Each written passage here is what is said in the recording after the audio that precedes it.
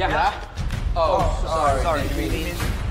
Spider-Man recently, Sony Pictures shared a new teaser and brought together the Spider-Man movies. He said that the 8 live-action movies they have prepared so far will be released only in certain cinemas, and that everyone should watch the old movies before a new development. Sony will never give up the rights of Spider-Man and will never let them go. It doesn't seem to have much intention. However, Sony is still trying to prevent Spider-Man movies from being watched in cinemas by carrying out various activities. Of course, there is nothing that concerns us here, because we know very well that there are Spider-Man movies on almost every digital platform. However, the reason I am preparing this video is the new development that Sony plans to announce. It will be about because Sony described the next 5 years as the Spider-Man era. Also, they will add some deleted scenes to the movies they will re-release in the cinema and make an extended edition. In other words, they will show a few movies both expanded and extended. There were already a lot of deleted sequences from No Way Home. Even if they added it wisely and released it again, they could get very good views. But if you remember,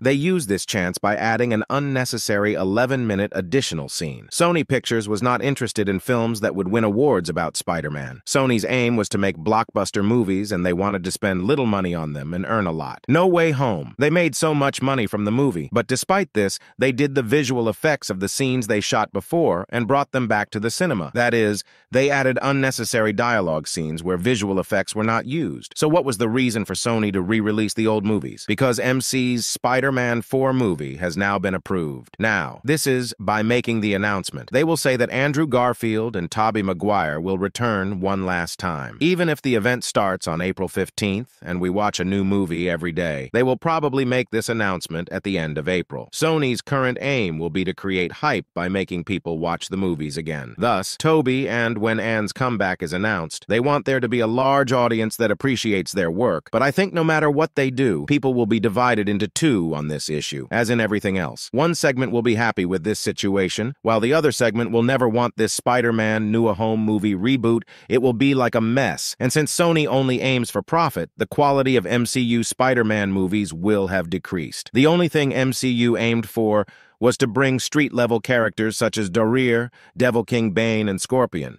Thus, he would say that Spider-Man will have a simpler story in the 4 movies. Now, I think Spider-Man 4 is important in 2 different aspects. Firstly, at the end of the movie, TVA will take Tom Holland's Spider-Man and make it a part of Guardians of the Multiverse. The second important aspect is that they will reference Jesus Sam R's Tobey Spider-Man series. They are still waiting for Amazing Spider-Man 3, but as I said, Tobey's Spider-Man 4 movie seems much more possible than Amazing Spider-Man 3. Even if Andrew Garfield made a movie, Sony considered it unnecessary because it would not have an important place in Secret Wars. On the other hand, Tobey Secret. She will be an important character in the Wars movie. However, Madame Web has only one advantage over Kevin Feige and Marvel, and I want to share it with you now. Kevin Feige, who saw Sydney CV in the movie, wanted this girl to be in the McD anyway. She is in the same movie with Zendaya and Sydney. He said that he could come to Marvel if he is included in Spider-Man's 4 movies, but they are thinking of bringing not only the 2 old Spider-Mans, but also Spider-Man, and maybe even Spider-Man 99.